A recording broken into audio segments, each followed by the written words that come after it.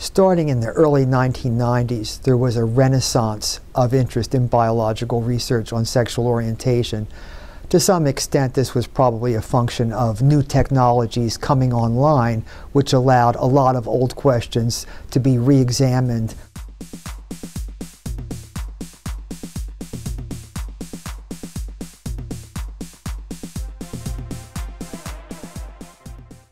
At this point, people who try to claim that there is no evidence at all for biological influences on sexual orientation are simply saying things for which there is no basis in fact.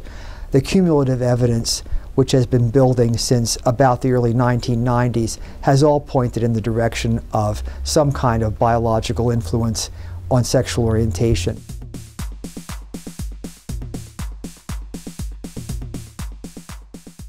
Notions that the childhood environment or the rearing styles of parents influence sexual orientation have now been around for the better part of 100 years, if not for 100 years.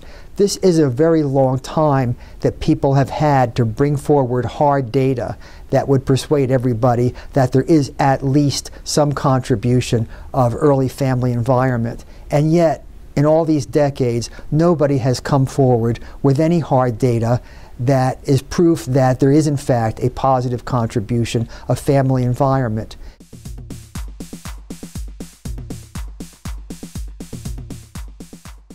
In the field of genetics, there are the studies that compare similarity of sexual orientation in identical and fraternal twins point towards some genetic contribution. The studies that have shown that homosexuality tends to run in families point towards some biological contribution.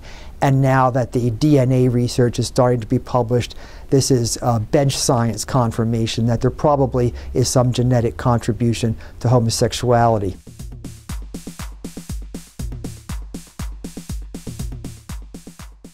Similarly, there are some kinds of research that bear on hormonal explanations, in particular research that now pretty reliably indicates masculinized finger length ratios in lesbians points towards some kind of prenatal event that is associated with homosexuality, and argues that the homosexuality itself probably also has prenatal origins.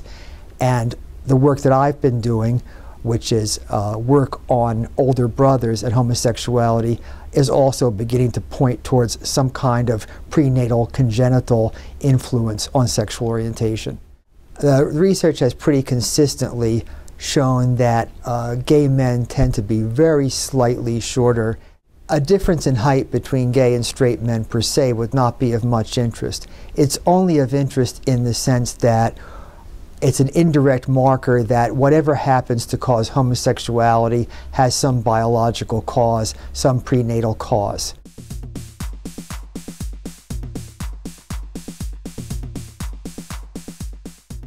I knew a hot research finding when I saw one, and I realized that although I really didn't know what could it possibly mean that gay men had more older brothers than straight men, I thought it had to mean something, and that it was interesting and worth pursuing. It took me a long time to formulate what I thought might be a reasonable theory of why older brothers increase the odds of homosexuality in later born males. And the theory that I finally arrived at had been suggested in rudimentary forms by earlier researchers, but hadn't received much attention and really wasn't influencing my own thinking that much.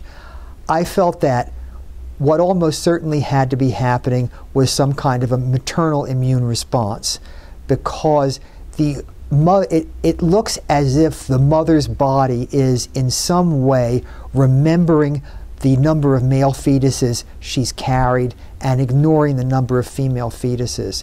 And the only part of the maternal body that has that kind of memory, except for the brain, of course, is the immune system. So I felt that the epidemiological data indicated that there had to be something in the mother's immune system that was clocking down the numbers of male fetuses she had previously carried and was somehow changing the uterine environment for later males. So the full-blown theory goes like this. We know that there are certain proteins on male cells that either have counterparts in females that are different or have no counterparts in females. We also know that fetal material gets from the fetus into the maternal circulation, especially at childbirth, where there's a lot of tearing of maternal tissue and a lot of fetal material gets into the woman's circulation. So I hypothesized that tissue from cells or cell fragments from male fetus get into the mother's circulation. The mother perceives these male substances as foreign and develops an immune response to them in the form of antibodies. These antibodies now cross the placental barrier when she has another male fetus and affect the male fetus in such a way as to partially affect differentiation of the brain in a male typical fashion, so that the part of the fetus's brain that controls sexual orientation is left in the default position of sexually preferring males rather than females. Many times when I've presented this research to audiences, somebody says to me, well, what about only children or gay guys who have older sisters but no older brothers? How would your theory account for that? And the answer is, my theory doesn't account for it, and I've never tried to account for it. I've been very explicit in my research to say that I think that the fraternal birth order effect only accounts for some proportion of gay men. And I did 2 studies to get at this question. One study estimated the proportion of gay men who are gay because of older brothers at around 15%, and a second study, which used a different sample and a different statistical approach, estimated the proportion of gay men who are gay because of older brothers at around 29%. I don't think the exact percentages matter, but the take-home message here is that the fraternal birth order effect accounts for a minority, but not a trivial minority, of gay men. So firstborn gay men are obviously caused by the other 70 or 85% of factors that cause homosexuality, which could be many different genes acting together, or possibly hormone levels that fluctuate at just the right time in the right way. I was never trying, my theory is not intended to explain all of homosexuality in men. It's only to explain some portion that got there via an older brother maternal immunization route.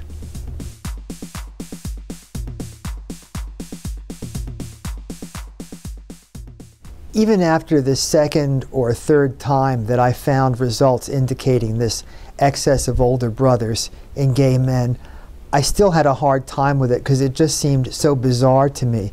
So I kept doing the same study, in effect, over and over again. It was, you know, after I had done it 5 or 6 times, I was always looking for one more sample to look at it again, because I needed a lot of subjectively convincing myself that something this odd could be true. So it wasn't like at some moment I said, aha, I've shown it. I had to talk myself into believing it. And so there came a point at which friends were kind of making fun of me, like I couldn't stop, that I kept looking for another sample to show the same thing over again. And they would say to me, like, you know, you've shown it already, you can stop now. But I always wanted to show it one more time, because I thought something this odd requires an exceptional amount of data to believe it. So much more data have built up showing the relation between older brothers and homosexuality, and from so many different countries, that people kind of have to say, yes, this must be true. And along with the data now seeming inevitable, people became more accepting of the idea that a maternal immune response was a plausible explanation. However, there still has not yet been a laboratory demonstration of this phenomenon, and in fact, the very first study that would approach this in a laboratory way is only now being conducted.